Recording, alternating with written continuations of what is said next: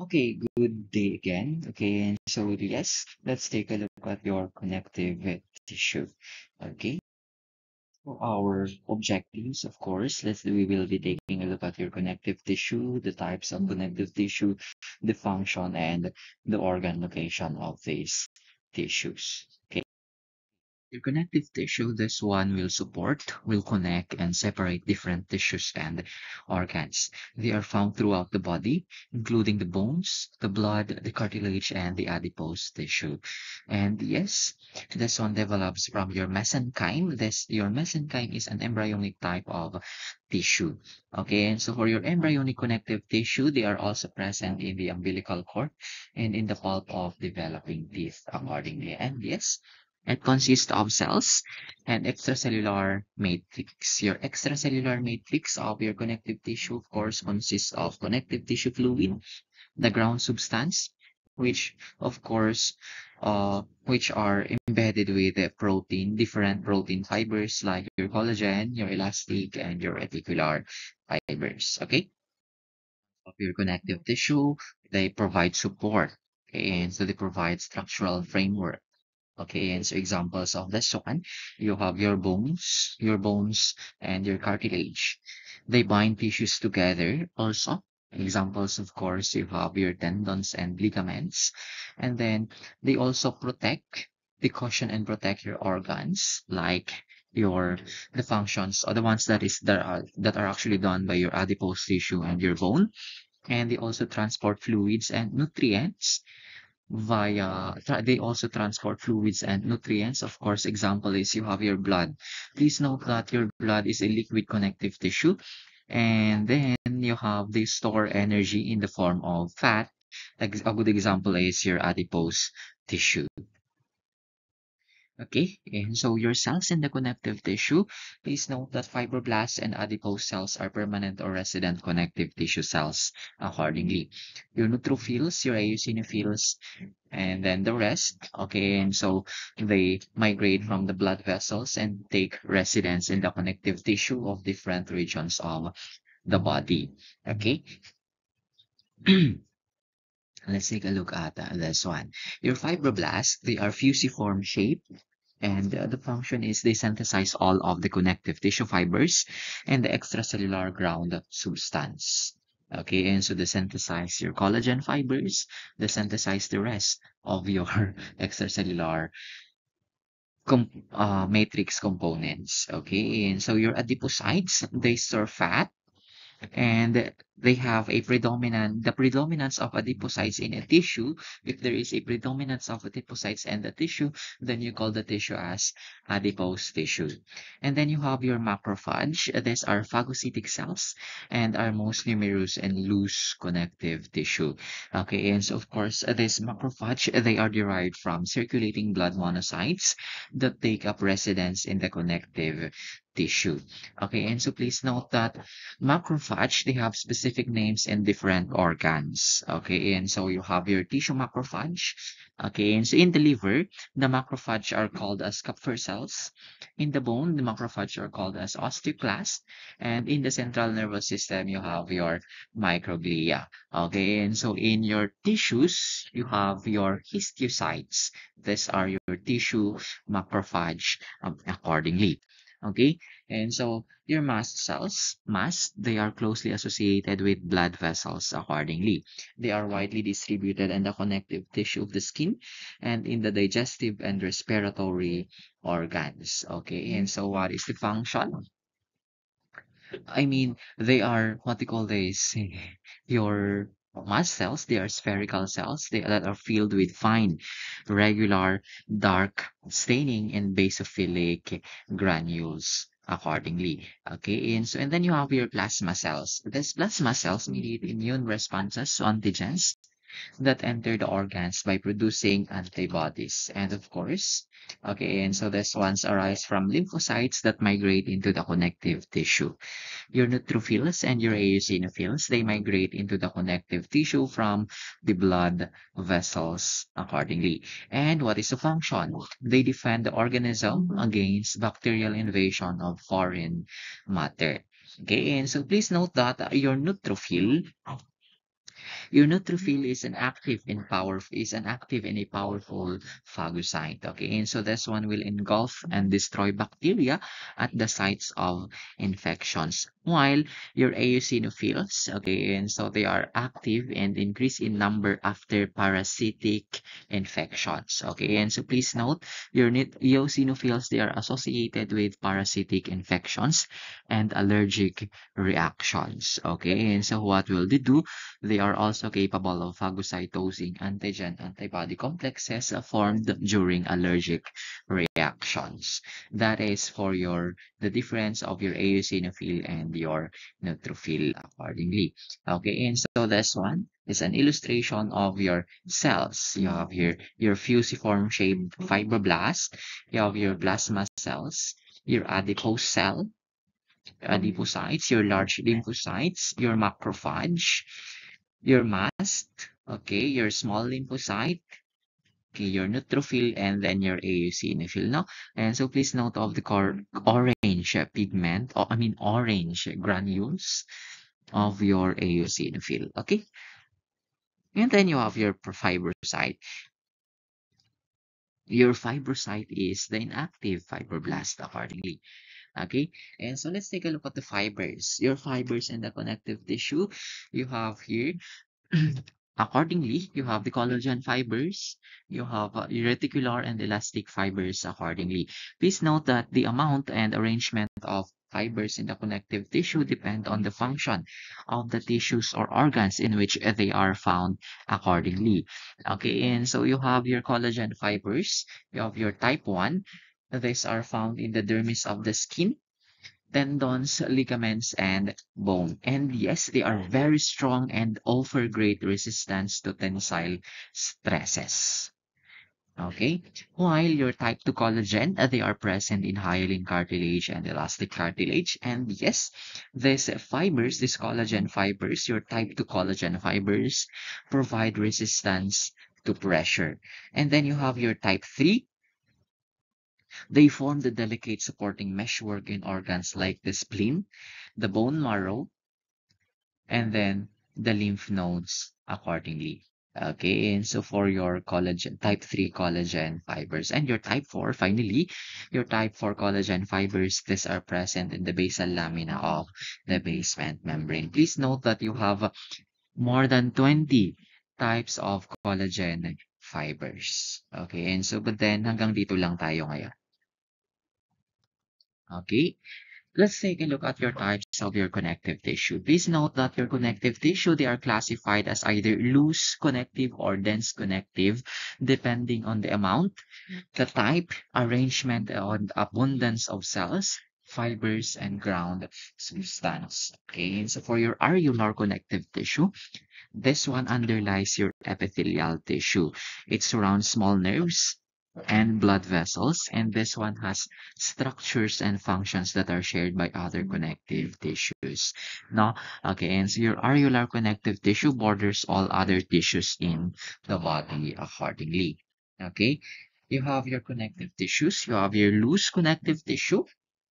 Again, your connective tissue is classified as either loose or dense, depending on the amount, the type, and arrangement and presence or abundance of cells together with your fibers and ground substance. Okay, and so for your loose connective tissue, this one is further classified into three: your areolar, your reticular, and your adipose. And then your dense connective tissue is further classified. You have your dense regular, your dense irregular, and then your dense elastic accordingly. Okay, and so let's take a look at your structures within the areolar connective tissue. Of course, this will allow to support and bind other tissues together, hold body fluids, defend body against infection, and this one, it will store nutrients as fats. Okay. Your areolar connective tissue, this it has a gel-like matrix with all the three types of fiber. Okay, you have your collagen, your reticular, and elastic, and this one will function for support. Now, the ground substance is made by glycoproteins, also made and secreted by your fibroblasts. Okay, and so please note again of your ground substance, the cells. You have your fibroblast, your macrophage, your mast, and your WBCs accordingly. Okay, and so this one is an illustration of an areolar connective tissue. Okay, and so this is loose. Okay, and so it is a loose connective tissue. And yes, your areolar is widely distributed under the epithelia. And yes, it packages your organs and surrounds your capillaries. Okay, and so please note again here that you have a very few fibers. You have few fibers, okay, in your areolar connective tissue, since it is a loose connective. Moving on, let's take a look at your adipose. Your adipose tissue, you have closely packed adipocytes, and they have nucleus that are pushed to one side by fat droplet. Okay, and the function it will uh, provide reserve food fuel. It will insulate against heat loss and supports and protects organs accordingly. For your tissue location, these ones are located under the skin, around the kidneys, behind the eyeballs, and the abdomen and in the breasts accordingly. Okay, and so that is for your adipose tissue. Okay, and so you have two types accordingly for your adipose. You have the brown and the white one. For the brown one, these are seen particularly in your newborn mammals and some hibernating animals accordingly. And in your humans, they are exclusively found in the adrenals. Okay, and so for this brown adipose tissue, it is rich in mitochondria and specialized for generation of heat. And with that, it plays a part in body temperature regulation accordingly. That is for your brown adipose tissue. Okay, and so this is an illustration of your brown adipose tissue. Your adipose tissue, your white adipose tissue, this one is distributed throughout the body, particularly in the deep layers of the skin. Okay, and so this type of adipose tissue comprises up to 20% of total body weight in normal well-nourished male adults and up to 25% in females, but can reach more than 50% in case of obese individuals. Okay, and so with this, it will function for triglyceride storage and mobilization accordingly. Okay, and so with this, your white adipose tissue, structural fill, it fills in spaces such as pelvic and perirectal areas in the axilla, and it contributes in sculpting body shape and outline. Okay, and so, and yes, it acts as thermal insulator under the skin and forms part of shock absorbing padding. Okay, and so for this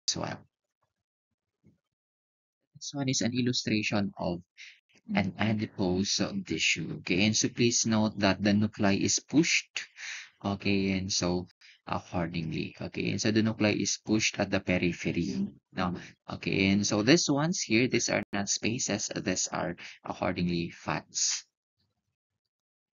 Okay, and so this one, you notice the nuclei are pushed at the periphery again. Okay, and so this white one here, okay, and so the space here, this is a fat droplet.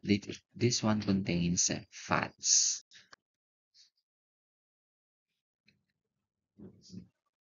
Okay, and so let's take a look at your connective tissue, your reticular connective tissue. This one is a network of reticular fibers in loose ground substance. Okay, and so it forms a soft internal skeleton that is your stroma and supports other cell types accordingly. Okay, and so this is located in the lymphoid organs. You have your lymph nodes, your bone marrow, and the spleen. Okay, and so this is an illustration of a reticular connective tissue. Okay, and so location, they are again located in your blood producing organs. Okay, let's take a look at your dense. Your dense connective tissue further subdivided into regular, irregular, and elastic. Okay, and so your dense regular connective tissue, they are present in areas where great tensile strength is required, like your tendons and ligaments. Okay, and so in this case, you have your dense regular connective tissue. They are primarily parallel collagen fibers. Okay, and so you have your fibroblasts are present and some elastic fibers. And yes, it is poorly vascularized. No, in your dense connective tissue, you have more of collagen fibers or fibers than your cells accordingly. Okay, so this connective tissue attaches muscle to bone. Sorry, your dense regular connective tissue attaches muscle to bone and bone to bone. And yes, this one withstands great stress in one direction since it is parallel. Okay, and so your tissue location for this one, again, you have your tendons and ligaments. Okay, and so with this one, of course, okay, and so they offer strong resistance to forces pulling along a single axis or direction. Okay, and so other parts, you have your aponeurosis, the fascia around your muscles. These are locations of your dense regular connective tissue. Moving on, this one is a histologic picture of your dense regular. Okay, and so notice the parallel arrangement. Okay, and so it will offer tensile strength in pulling in opposite direction. Okay, and so another one, please notice the parallel arrangement of your fibers here, no? Okay, and yes, let's take a look at your dense irregular. Your dense irregular connective tissue consists primarily of your collagen fibers, yes, with minimal amounts of surrounding ground substance and minimal cells. Okay, and so the collagen, except of course for fibroblasts, cells in this type of your connective tissue are sparse. Again, you have low, okay, count of cells, low number of cells present in your dense tissues. Okay, and so this one consists again predominantly of fibroblasts and collagen fibers that are randomly arranged, unlike in your dense regular that are arranged in the fibers are arranged in parallel fashion in one axis or one direction. Okay, and so the collagen fibers exhibit great tensile strength, and again their main function is for support. Okay, and so these collagen fibers that are present in your dense irregular connective tissue exhibit random orientation again, and are most highly concentrated in the areas of the body where strong support is needed to resist the pulling forces from different directions. With that, it provides strength when forces are pulling from many different directions. Okay, and so that is for your dense irregular. Okay, and so this one is an illustration, a histologic picture of a dense irregular connective tissue. Okay, and so notice you have here different directions of the fibers. Okay, and so your collagen fibers, you have your fibroblast present. And again, notice the different directions of the fibers. Okay, and so that is for your dense irregular. Okay, and so moving on, you have your cartilage, Okay, and so your cartilage accordingly is a special form of connective tissue that also develops from your mesenchyme. Again, that is an embryonal type of connective tissue. And so similar to the connective tissue, this cartilage consists of cells and extracellular matrix, but then please note that it has no blood vessels. It does not contain blood vessels or nerves accordingly. Okay, and so you have for this one, it does not contain blood vessels, or it is non-vascular or avascular. And what about how does it nourish itself? Okay, how does this tissue nourish itself? Okay, and so it receives nutrition via diffusion through the extracellular matrix. Again, The nutrition is via diffusion through the extracellular matrix. Okay, and so please note that your cartilage, it is firm and a flexible tissue. With that, it exhibits a great tensile strength and provides firm structural support for tissues and allows flexibility without distortion and is resilient to compression accordingly. Okay, and so the cell type that is present for this one, you have your chondrocyte for this. Okay, and so the cells, the cells in your cartilage, they are your chondrocytes and chondroblasts that synthesize the extensive extracellular matrix. And yes, you have three main types. You have here your hyaline, your elastic, and your fibrocartilage. Okay, and so the classification, of course, is based on the amount again and type of connective tissue fibers that are present in their extracellular matrix. Okay, and so your hyaline, this is imperceptible collagen. You have imperceptible collagen fibers. It is glassy. Okay, and so this is actually the most common type, and they are the most common type, no? And so in embryos, you have your hyaline cartilage serves as a skeletal model for most bones. And yes, as the individual grows, the cartilage bone model is gradually replaced with bone by a process known as your endochondral ossification. Okay, and so it is what we call this calcified already. No, and so you have your chondroblasts that produce the matrix and your chondrocytes that lie in the lacunae accordingly. Okay, the function, again, it supports and reinforces and it provides resilient cushion and resists repetitive stress accordingly. Tissue location, fetal skeleton, end of long bones, costal cartilage of ribs, cartilages of the nose, and trachea and your larynx accordingly. Okay, and so this one is an illustration of a hyaline cartilage. Notice your chondrocytes that are enclosed in a lacunae.